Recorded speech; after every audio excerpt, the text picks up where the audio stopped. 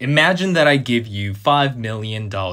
You have to invest that money into one of the three companies that come to pitch their business. The first company is an IT company that works on a machine learning algorithm. The second company is a biotech firm that seeks to cure cancer. The last company is a mobile application company that has a product that could be known as the next Instagram. Which company do you choose and how do you make that decision? My name is Michael Wang, and in this video, I'll be teaching you guys how to answer the question of which company to invest in. Today, I'll be talking about the concepts of PER, PBR, ROE, and EPS.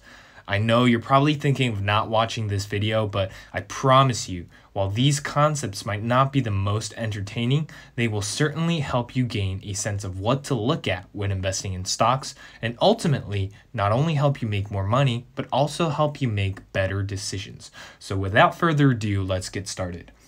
Legendary stock investor Peter Lynch once said that there's a reason why the majority of people make money in real estate, but not in the stock market.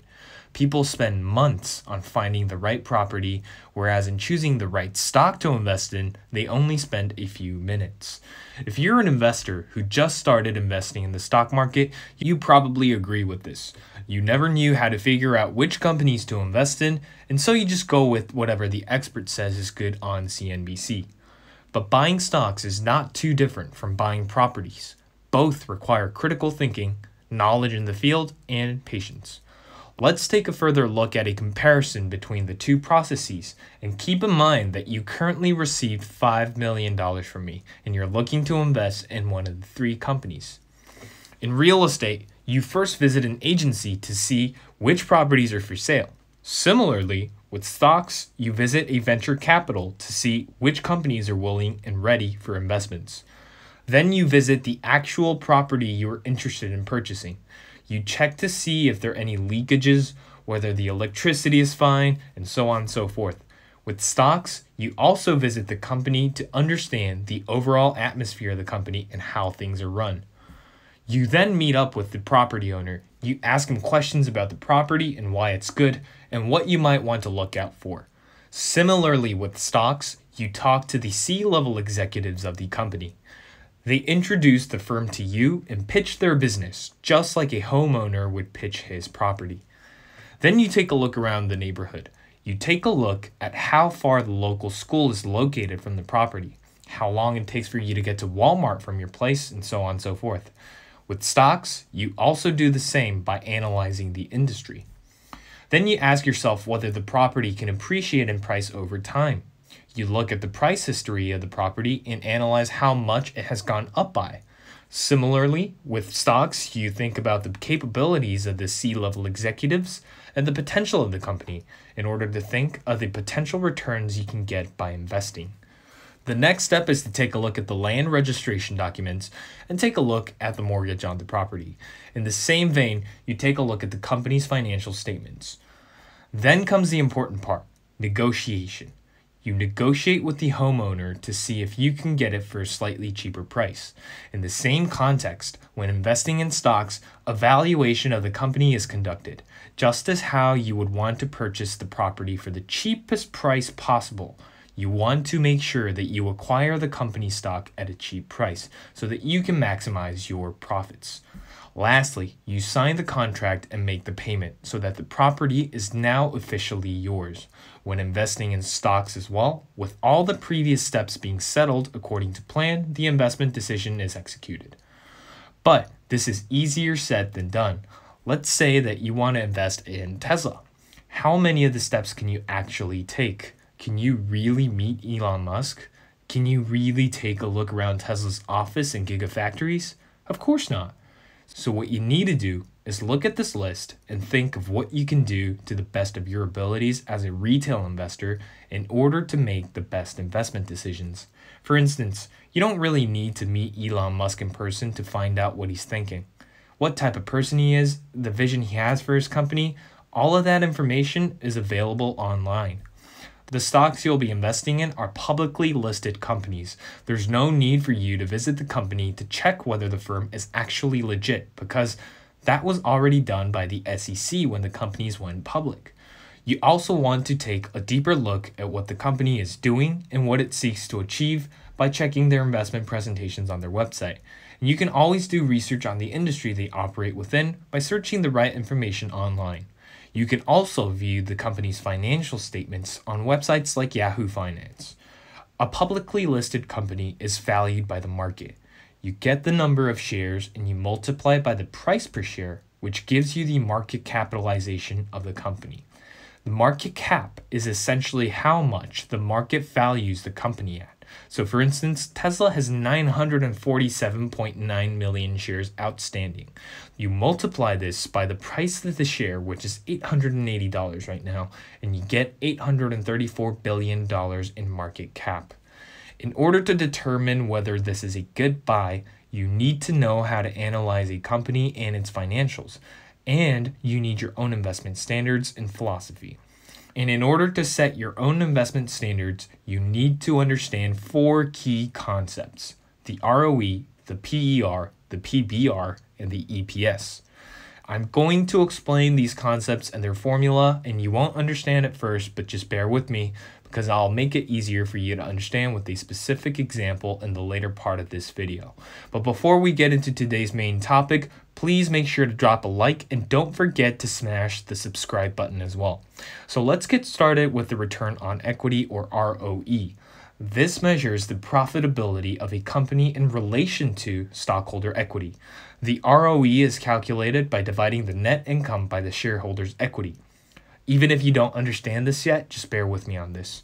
Next, we have the price earnings ratio, or the PER. This is a good tool to determine whether a company is overvalued. The PER is calculated by dividing the current share price by earnings per share.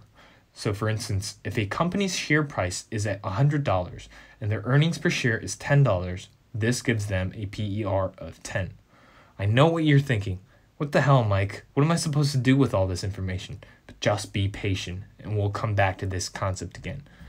Then we also take a look at the price to book value ratio, or the PBR.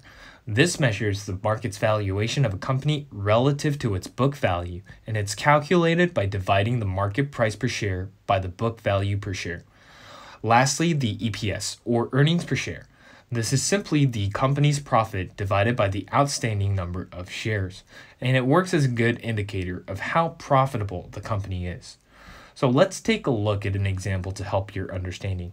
Let's say you currently have $100,000 and you decide to open a restaurant. You're required to pay $100,000 in deposits and $3,000 in monthly rent.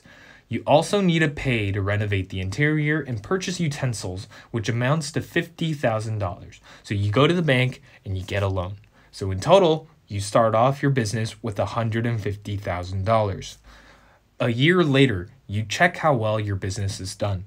You find out that the restaurant did $300,000 in revenue, and after subtracting all costs, you're left with $30,000.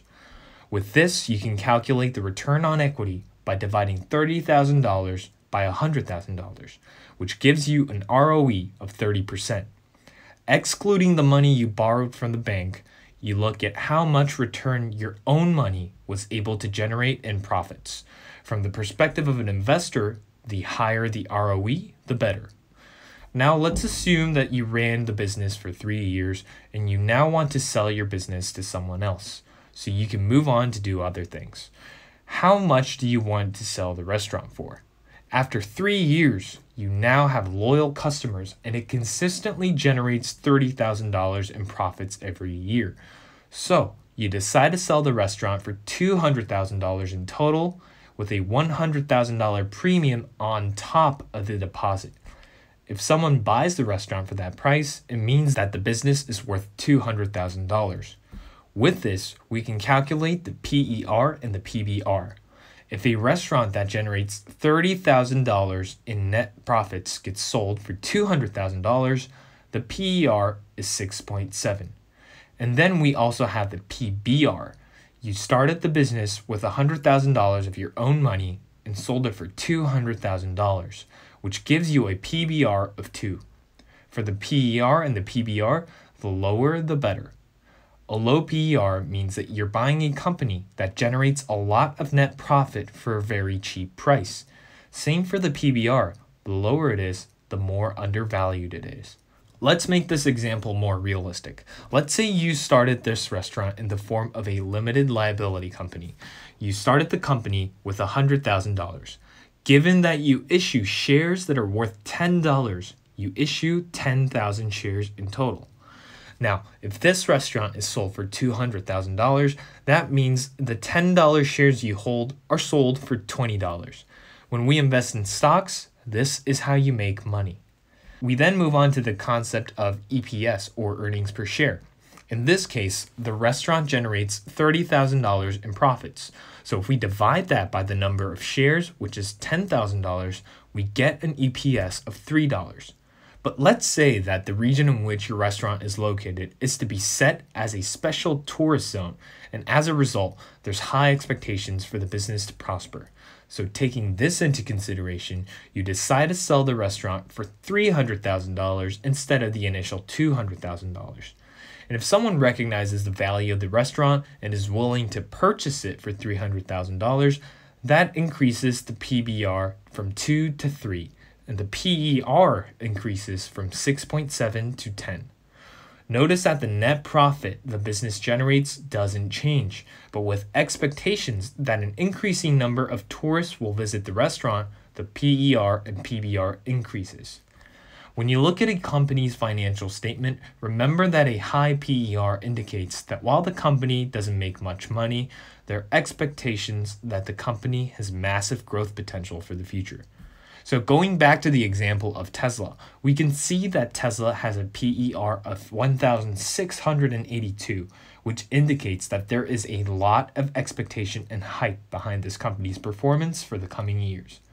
So that is it for today, guys. I've explained the concepts of PER, PBR, ROE, and EPS. If you liked this video or found it to be helpful, please don't forget to smash the like button. And I don't do YouTube full time, so apologies for the inconsistent updates. But if you want to see more educational videos like these, don't forget to subscribe. In my next video, I'll be talking about how to read financial statements. I'll see you guys in the next video.